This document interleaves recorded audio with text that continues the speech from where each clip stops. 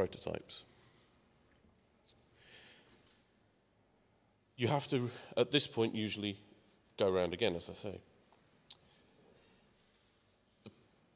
Prototyping may have thrown up some hardware changes, as you've seen. The red wire mods may need changing, so your hardware engineer might want to go back to the schematics, back at the very beginning, and alter the schematics to make it physically correct.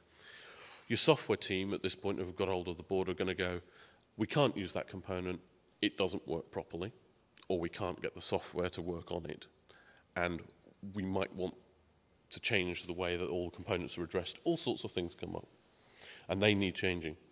Your friendly hardware engineer who actually had to make the board for you in prototype time might have come up with some ideas and might want to change it completely, which happens nearly every time. And your customer, as usual, will have changed their mind about what they want.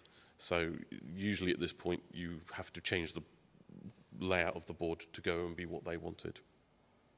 The more money you spent earlier on your CAD software, the easier this is, because if you've got a physical change you need to make on the board, you can have it reflected back in your schematic. And if you make a change in the schematic, you can have it reflected in the board. Non-integrated software doesn't have that capability, so you have to modify it in two places by hand and hope you get them the same, which doesn't always happen. Of course, all these changes mean you probably need a new PCB and you probably need a new prototype run, so again, more expense. At this point, once you've got a board that you're happy with, that you think is a valid prototype, this is a fundamental turning point in your product. Are you going to make this product? Please. Do you have the budget to do so? Do you know what's about to come? Do you know how long this is going to take you? It could take you 3 or 4 weeks to actually get something back from the manufacturers.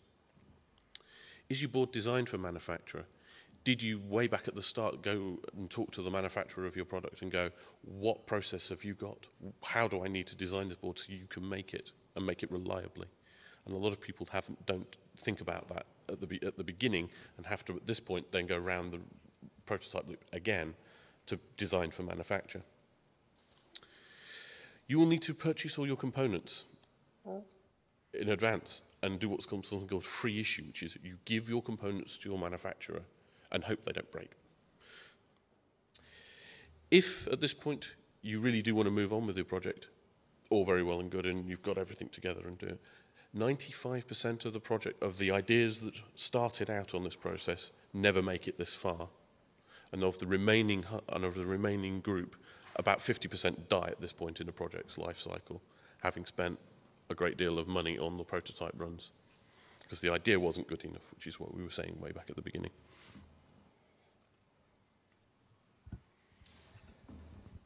So, you think you've got there, but are you feeling lucky? You are? Then let's get on with it. We need to make the boards. You've got some pre-made PCBs, which your PCB house has finally made for you and tested, and they think they work. You've got all your components, which you've gone out and bought and spent vast sums of money on. And you've got all of your design data, which is which components go where, which way round, how often, and so on. And you're going to take this to your manufacturing house, and they're going to, well, charge you even more money before they'll start. First up, they need to take your board and make the components stick to it. To do this, we use solder. Most of you have probably seen solder. Comes in reels. Get it hot with a soldering iron, it melts, stick components together. Soldering is joining one metal device to another. In this case, components to the board. To make this easier for the manufacturing process, we use solder paste, which is a little sort of pasty goo, which can be worked with in a very narrow temperature band, around 25 degrees Celsius. I'm afraid I've not converted that to Fahrenheit for you, Lamont. The paste is made from an alloy of tin, silver, copper, and other trace metals. It used to be made of tin and lead, but we're not allowed to do that anymore. And these are all held together in an organic binding matrix. Lovely term for glue. Solder paste looks a bit like that. Comes in tubs.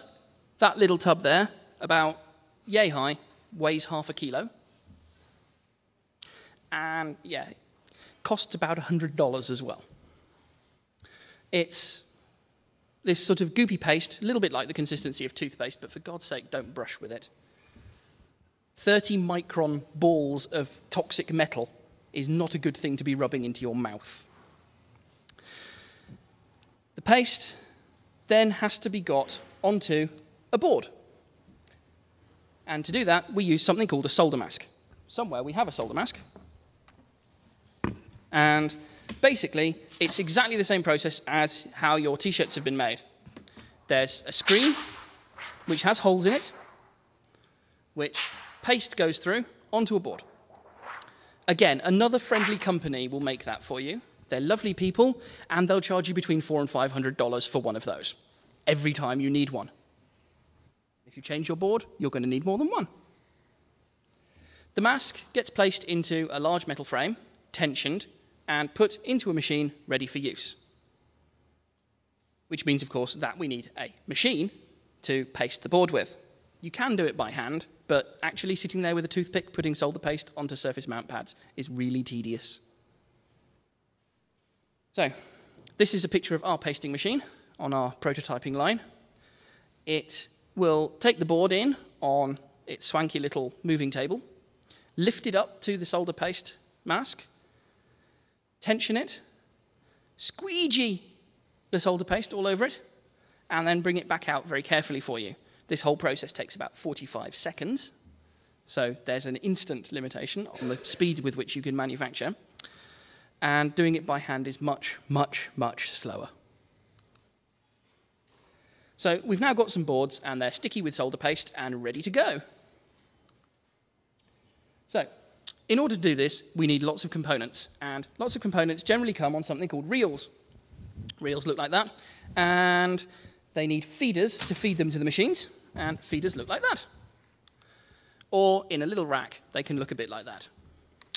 Each feeder will cost between $250 and $300, and it can cost up to $600 for a feeder which is qualified for componentry, which is 0402, which is the size 2 below the components that you have stuck to your paper.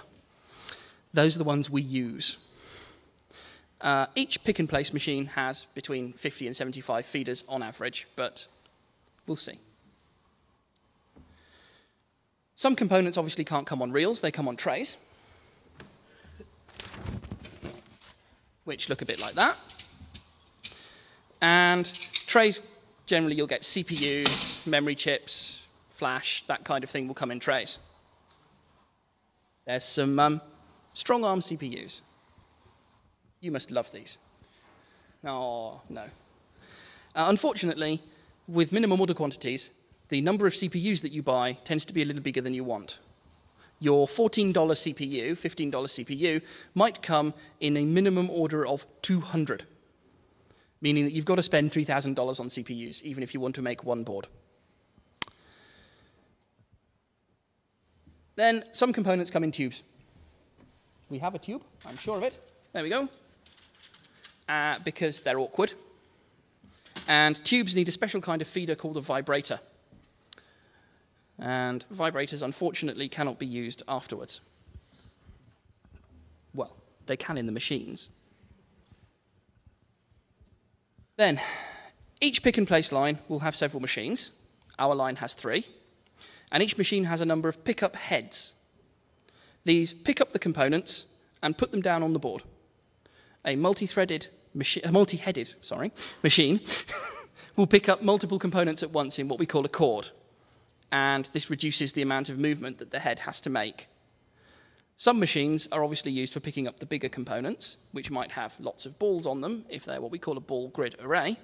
And so we have a system which is called an upward visioning system, because unsurprisingly enough, it's a camera that points up and looks at things.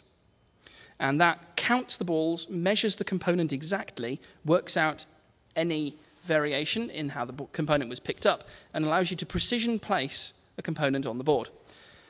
The ball grid array that you can see on your sheets, 17 by 17 grid at 0.8 millimeters between the balls, that's center to center, needs to be placed with a 0.1 millimeter accuracy.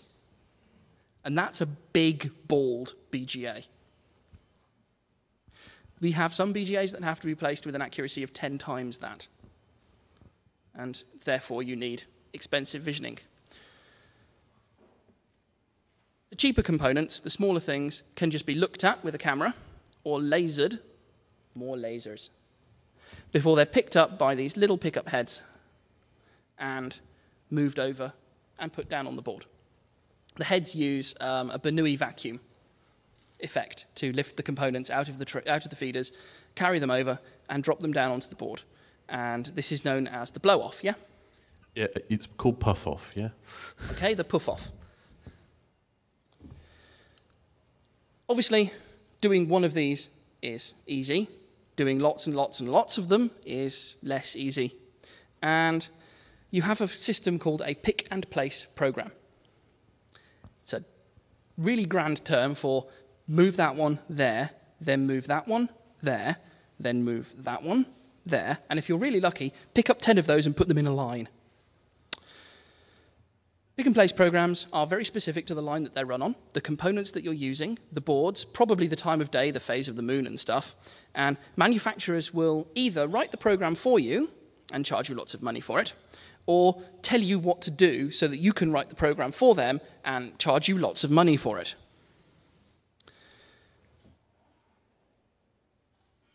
The pick-and-place program can be replicated, so if you have a biscuit, you write one pick-and-place program for that, and you say there are 3 in a row. And if you're lucky, your machine will do it. Here you can see one of our pick-and-place machines picking up components from the feeders, which have their reels, and putting it down on a board just here. There are 8 boards in that biscuit, and it's making a USB device of some kind, I believe. Now you've got a board with all of its surface mount components put on it. Well, we think they're all on it. So we need to check it. And that needs an optical inspection station. In this instance, what we're doing is we are looking for missing components, components which the machine might have fumbled and dropped on the floor or something. We are looking for the wrong component in the right place, the right component in the wrong place, the right component in the right place the wrong way round, and various other games which the machines like to play. One of their particular favourites is tiddlywinks. They like to take components, put them down on the board, and then ping them somewhere else.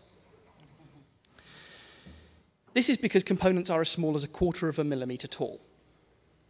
So they've not got much mass, and you blow them down into the solder paste, and if the solder paste doesn't quite grab them, they might ping off somewhere else on your board. This is all great until one of them pings under your £20, that's $40 BGA, meaning that it won't solder to your board properly.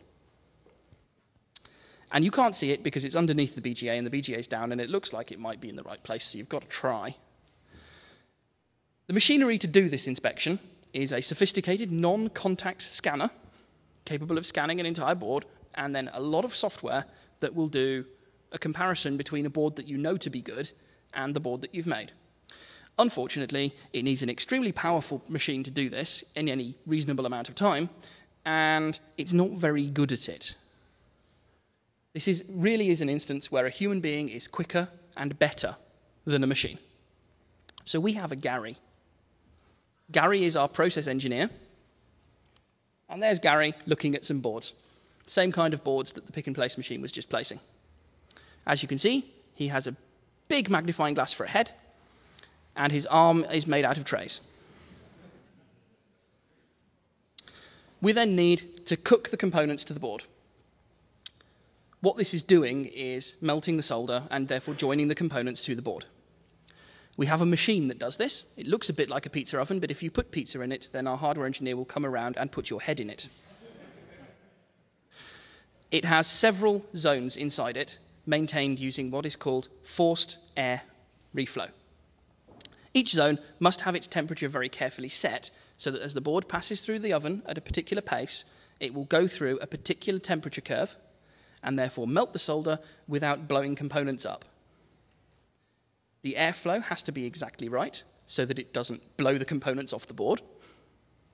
If you've got your air turned up too high, your BGA might rotate by a fraction of a degree and connect all the balls up wrongly. And then it will separate the binding agent from the solder. And in the case of the solder paste that we use, that then basically disintegrates, turns into harmless molecules, gets passed through an activated carbon filter, and goes somewhere else. So we have to do this, correctly soldering all the components to the board without losing or damaging any of them. To do this, we have a machine, which looks a bit like this. And as you can see, it has a computer to control it. Here you can see the temperature zones. I think there aren't any boards in it at the moment. And the most important thing on any of these machines, the emergency stop button, for when you've got your hand in it. When the board comes out of the end of the oven, it's still very hot. So you have to let it cool down before you look at it again. So that's another optical inspection station. Then you've got to put all of the components that couldn't be surface mount placed onto your board. There are many different kinds of through-hole components. Typically, they are ones which have leads on them, so LEDs, dips, that kind of thing. And we are going to overrun, by the way, so if you have to run away, please remember to put your rubbish at the front. But it's lunchtime next, so you don't have to run. And there are connectors, so VGA connectors, parallel connectors, that kind of thing. And on our case study, we've got great big connectors, because we've got parallel ports and all sorts of things. So you usually use a Gary to do this, or a through-hole placement robot, but they're really expensive and crap. But just to confuse you, that's a Gavin doing it instead. It's very important that all the components are in the right places the right way round. The legs have to be trimmed because they're about to go through a machine which, if they're not, the board will foul on it and cause all sorts of problems. So to do that, we need some solder. And we have a nice machine called a flow solderer, which has within it a standing wave of molten metal. Yummy. Boards are placed into a tension carrier. They get waveguides and cleaning spans and so on put on them, and then they get put into a machine. The machine looks a bit like that. This is a baby machine. The carrier gets introduced to the machine at this end and comes out at that end. So first up, we need to make sure the solder will stick to the board. To do that, we use a substance called flux, which is an organic solvent. It gets sprayed onto the board, so don't breathe it, or your lungs might disintegrate. And what happens is the board gets passed over a fluxer, which goes ahead and squirts flux all over the board. The boards then pass into a preheating stage, where they're raised to about 100 degrees Celsius, and then passed over a standing wave of molten metal. Molten metal, standing wave. There's about 120 kilograms of solder in our soldering machine. The solder is held at 260 degrees Celsius, which is 491 Fahrenheit. I converted that one for you, Lamont. And it costs $2,000 to fill that machine with solder. It costs $15 every time you turn the machine on, and about $5 an hour to run it. It takes that much energy to keep that much metal melted. The solder has to be checked for purity regularly, and interesting chemicals that you really don't want to deal with are added to it at various times to make sure that the bath stays exactly right. Since the boards have to be fluxed, heated, and soldered, there is an absolute maximum rate of about 1 frame of boards a minute, and this is a completely human-intensive task. You have to monitor it, because if you don't, bad shit happens, which we'll see later. This means that you have another friendly process engineer looking after your flow soldering machine, or you have Gary. Again, once that's done, you've got a visual inspection to do. You need to make sure that there are no solder bridges, that is solder that has joined pins together that it shouldn't have. You need to clip any of the remaining long legs so that they don't stab people. And you need to hand solder any of the components that you couldn't flow solder, because while flow soldering is great, it is not a be-all and end-all. Large connectors have too much thermal mass to be flow soldered. So you have to hand solder them because, quite frankly, you cannot get them up to temperature otherwise. This is all done by your process engineer or Gary.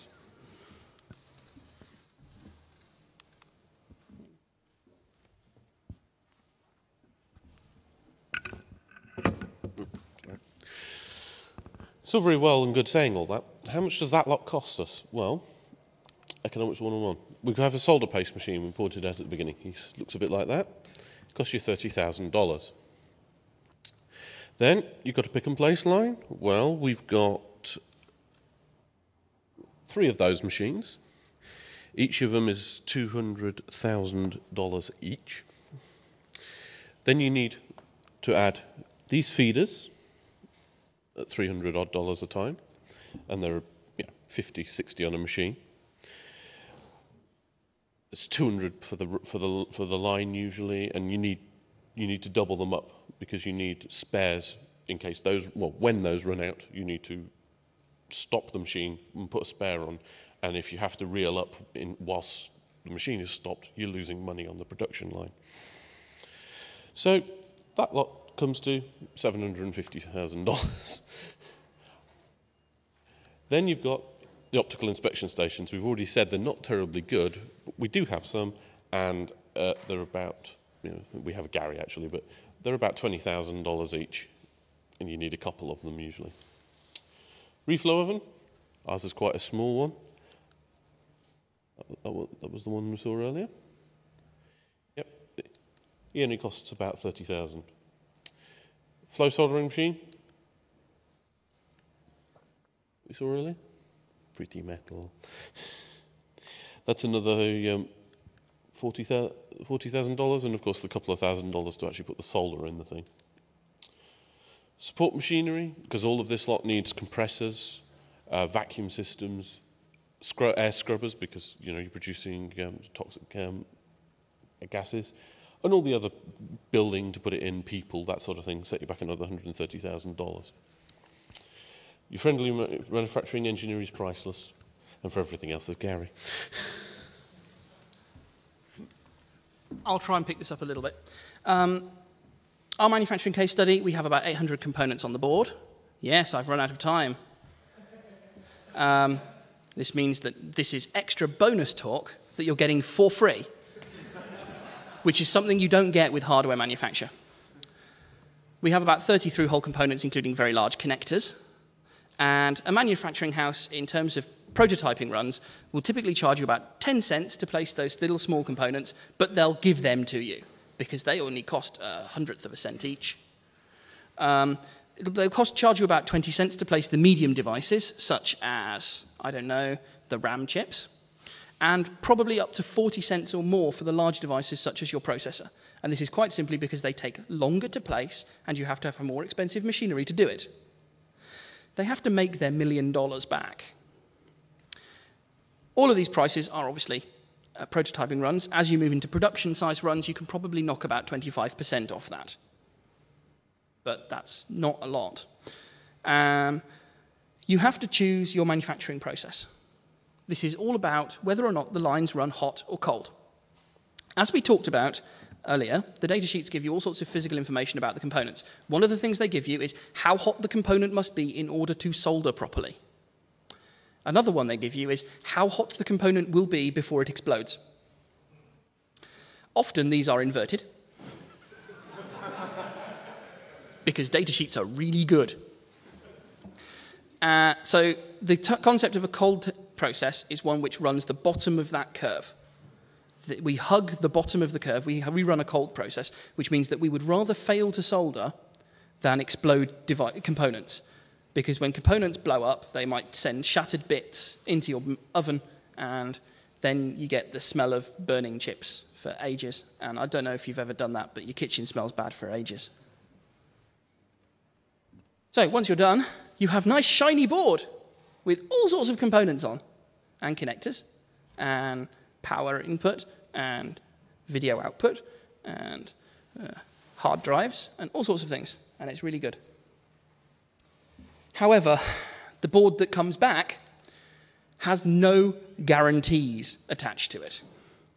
Basically, any faults that the manufacturing process has introduced are your fault. They're your problem, and you have to pay for them anyway. If you damage part of their production line because they were stupid, it's your fault. So I hope you've got a lot of money or really good insurance. Unsalvageable hardware, that is hardware that is broken beyond repair, is yours to absorb the cost of. And you bought the chips, you bought the boards, and you still have to pay for them to be placed.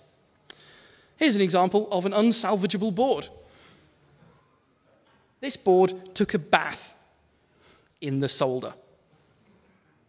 So it has solder all over it, and you really don't want this to happen because, one, it ruins your board, and two, it has a tendency to pull components off the board and into the solder, which means they have to stop their soldering line, clean the machine, and yeah, you get charged for that as well. You have to test each board fully. I'm not going to try to overstress this too much, but it is very good practice to test the board when it comes back by putting software onto it. It is possible to buy pre-programmed parts, that is flash chips with your software already in, don't get to go through the full test process. And often if you manufacture like that, you don't notice until an entire batch goes out with the chip soldered the wrong way around, and your customer comes back and complains a lot. Here is one of our boards under test. Unfortunately, we haven't got the audio test plugged in, but you can see serial console, USB, there's a whole bunch of serial ports there, some Ethernet, some power. That power cable is a bit complicated because it's got some testing equipment built into it, video output, and this little ribbon cable here is JTAG, which we mentioned earlier. This board will actually be brought up from raw, straight off the manufacturing line, all the way through to full functional test. And I'm told I'm still at 0. I know I'm at 0. What, are you running out of tape? You didn't make negative signs. You just weren't thinking ahead. So, test every board. It's not good enough to test one board within a batch, because variance within a batch exists. We have all sorts of things that I could say about that, but I'm being told to skip. So, you take your boards, you package your product, and hopefully you can sell to the unsuspecting public and profit. Hey, profit. Unfortunately, up until now, you haven't been able to sell anything. You've dispersed around about $40,000 in terms of PCBs, components, paying to have them placed, a little bit of your own time, and in your hands you have up to 10 prototype boards, which you can't sell, each of which is worth about $4,000. Well, it's worth nothing, but it cost you $4,000. You also have, assuming you've gone to production, a minimum of 200 production boards, because anything smaller than that they're not going to do in a production run for you. And each of those will have cost you about $130 for our case study. And there'll have been about $5,000 of non-refundable engineering costs at the beginning of that. So can you sell enough of them? Can you sell them soon enough to make enough money that you get to eat next month? Good luck. I'll try and be quick here. There are some sensible ways to cut the costs in all of this. You can use modular hardware, such as one of our modules. You can also use other modules like the balloon, and there are lots of modules on the market. Lots out there if you look hard. Popular components, but not too popular. We had a problem last year where the NAND chips in one of our products, we couldn't get hold of them because Apple bought a lot of those out. And Samsung, who sell them their flash, bought every single piece of NAND on the market, including Infineon's, Hynix's, and everybody else's, and then rebadged them as their own. So, not too popular. If you design for manufacture from the start, as we suggested, you don't have to go through the whole prototype phase again and again, so it's cheaper. Use the right people in the right ways. What we're saying here is that if you've got a Gary, if you've got a clever hardware engineer who knows his job, you can reduce the costs quite rapidly, and you don't have as much wastage. So a good thing. I have more to say, but we are out of time. Open hardware designs. These are useful and good ideas. We have produced because we think they're good ideas, we produced our first open hardware design. You can come and have a look at the schematic in a bit. It's the same module pen out as the modules you've all got at the moment, and which means obviously a modular design is a lot, as we were suggesting, is a lot easier to integrate, and the connector for that is a couple of dollars, so they're really easy to put down on boards and play with and do things with, which is what we would like. Next, is it you?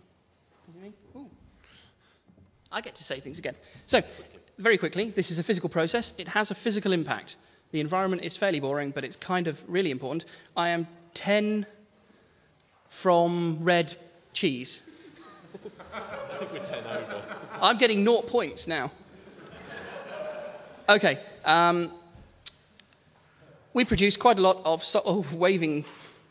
I can't land. Lots of solder waste and lots of metal waste from all of these components that you have to clip legs off. Solder waste looks a bit like that. That's Gary's little pot.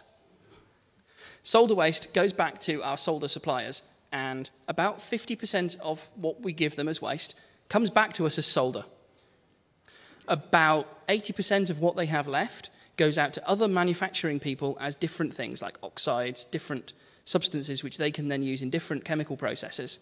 So it's actually really well recycled. Scrap wire, we keep in an ice cream tub because it tastes nice. Can be recycled like any other metallic waste, like you might recycle your tins from your food. And there's lots of board wastage, or salvage.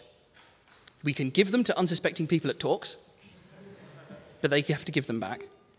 And generally, they get built up and returned to the PCB houses, I believe, for them to recycle, and I have no idea what they do with them. Maybe they build houses or make robots or something. That is 1 month of salvage, with my shoe next to it, so you can see how big the pile is. And then we get trays, reels, tapes, all sorts of things which are rubbish. Trays are basically graphite, and we can use them in the winter. Reels, plastic, everything else, plastic, paper, simple to recycle. You have to build smarter, not harder. Obviously, if you make your design carefully, you're going to have less wastage. And that's very important, because if your PCB is hard to make, half the PCBs you get back won't work, and that's all waste. Ditto if it's hard to manufacture. Half the stuff you get back might not work, and that's all waste. So be good at it, and you make less waste. Then there's this fantastic thing called ROHS, or ROSH, which basically says, no, you may not use nasty chemicals, you must use these nasty chemicals instead because they are worse. Or something. It essentially means to us that we can't use lead in the majority of what we do. There are exemptions to this, such as medical, military, and so on, where you can, because they don't want to pay the extra. But lead-free processes are more expensive, but at least you can sell them in more places.